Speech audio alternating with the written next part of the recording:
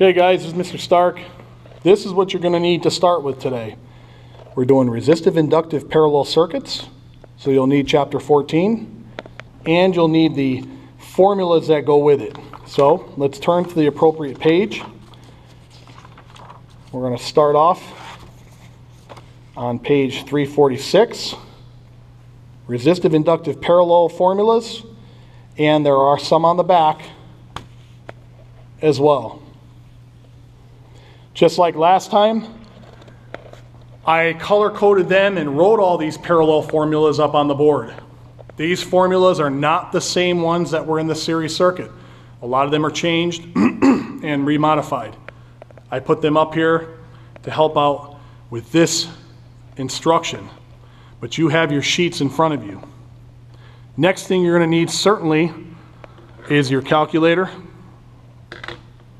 And then last, the formula that we're working on today, or the example I should say, is giving us three different things.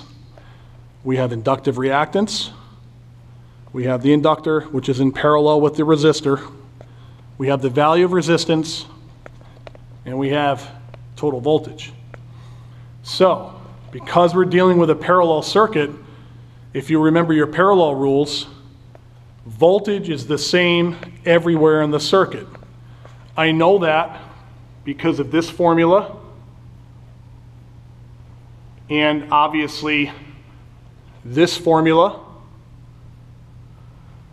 and obviously this formula. So the parallel rules stay the same like we did in series circuits. So now if you're taking a look at what's on the board here, I could put 240 across the resistor and across the inductor. We're going to do that. So 240, come across the resistor, 240, and that's a great start because we've actually got two values over there, and that's a heck of a way to start. We could actually solve for all this right now, can we not? And we could solve for all the values across the inductor as well. But I need to show you how to enter this new formula for impedance in the calculator. Now, if you remember way back when we were doing parallel circuits, when we were solving for total resistance in a parallel circuit, we dealt with the reciprocal formula. We have a new version of that formula right here. It's on your sheet. You're going to need to find it on your sheet. This is saying in order to solve for impedance, I need the resistance value, which we have. I need the inductive reactance value, which I have. And how we're going to enter this into the calculator, you got to get your calculator out and be ready to type in exactly as I show you, so you don't screw this up. So let's take this formula that I've already put on paper. My value of my resistor is 15, that's why I wrote it there. And I took that from our circuit. The value of my inductive reactance is 20, which I took from the circuit. Now let's put it in the calculator. So it's very tricky, so pay attention. I have to bring up the square root bracket first. So hit second, square. Now I'm going to enter 15. I'm going to reciprocal it before I square it. Then I'm going to hit plus 20, reciprocal, square, equals, this is not our number, because now we have to reciprocal it one last time, equals, that's our number, 12. So if we had to kind of go through this again, second function square, 15 reciprocal squared, plus 20 reciprocal square, equals reciprocal equals, and there's our 12. So let's put 12 over there for impedance. And And I'll certainly help you with this online. If you just give me a call, email me, I'll show you how to do it again. So our impedance is 12.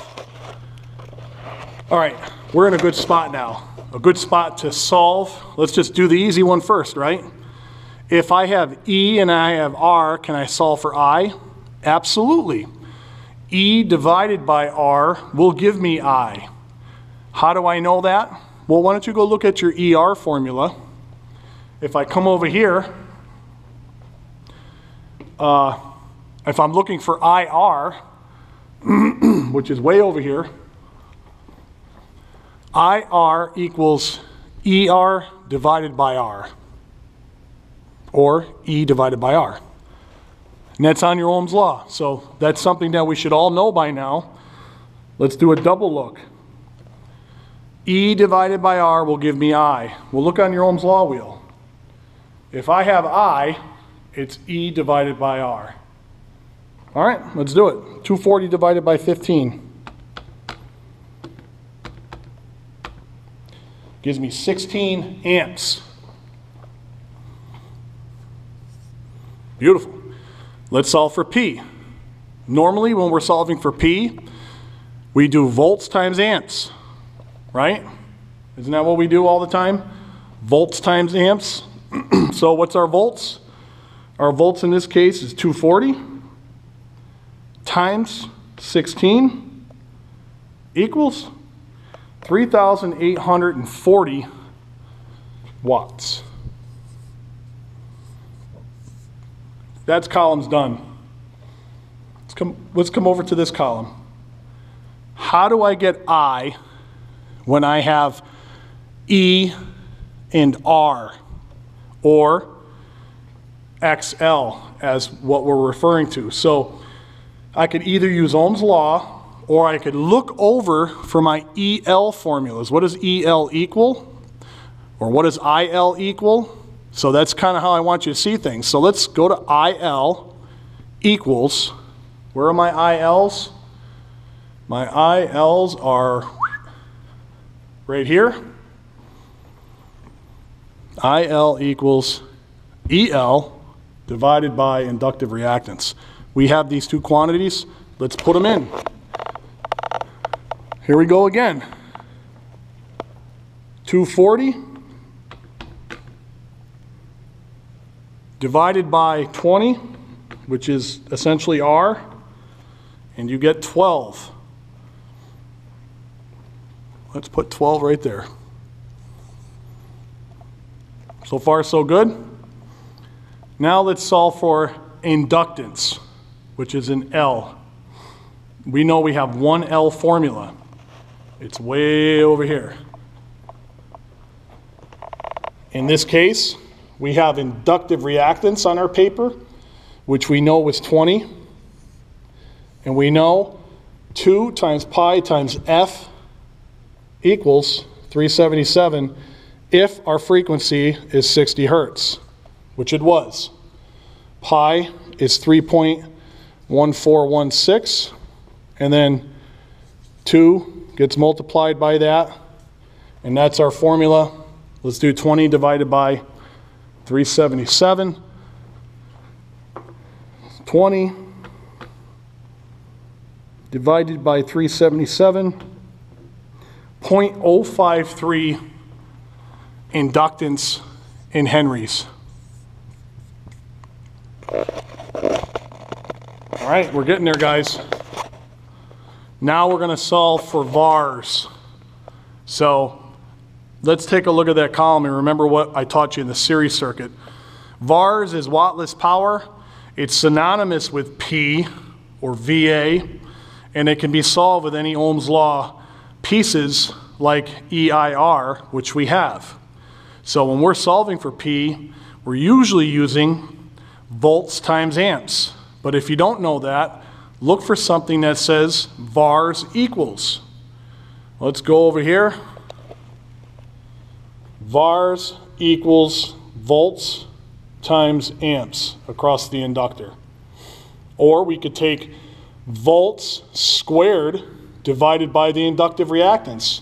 We have that value too. Or we could take current squared times inductive reactance. Any one of those formulas will get you there. So let's do the easy one that we're used to doing, which is volts times amps. So let's take 240 times 12, and you end up with 2880. 2880. Okay. The only thing that's left over here is this column. This is essentially E divided by R, because impedance is resistance. So if I put 240 divided by 12, well, let's go do that in the calculator. 240 divided by 12 gives me 20. All right, here we go. 20. Now, the last couple things are pretty easy. We remember how to solve these. VA, in this case, is going to be volts times amps, because that's synonymous with power. Volts times amps. So let's do 240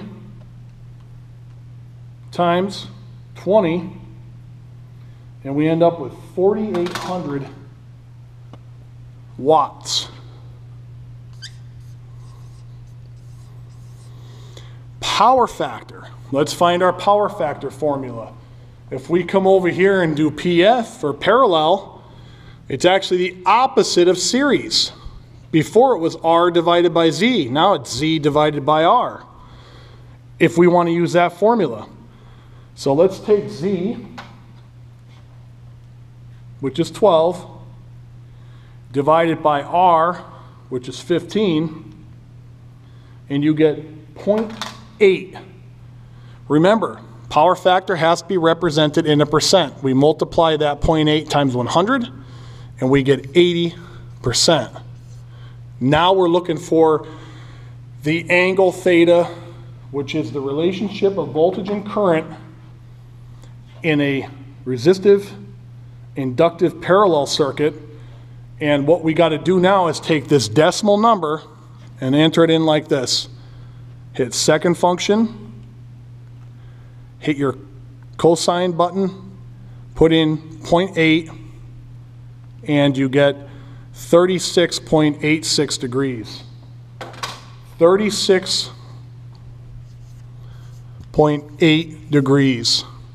That's the angle difference between voltage and current, or how out of phase they are with each other, is by 36, almost 37 degrees.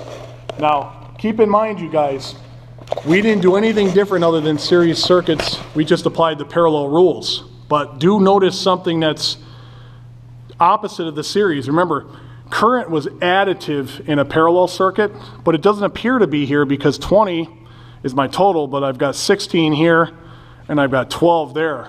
But if we look for the IT formula for parallel circuits, right here, here's where we have to change and square it like we did with a series circuit. And then we'll end up with 20 for the total. So let's verify that while I've got half a minute left on this. Let's go second function, square, and we're going to put in R squared, L, and then current across the resistor and the inductor. So we're going to go 16 squared plus 12 squared equals 20, which is exactly what we have for the total. So very similar rules, guys. We had kind of inverted what we did in series to parallel. Nothing is different on this other than how to enter that into a calculator and understand that the current relationship has to be put in with the square root function for total, for that to be consistent. Hopefully you got something out of that. There'll be another video on this through Zoom, and that'll be your part 2. See you at the next video.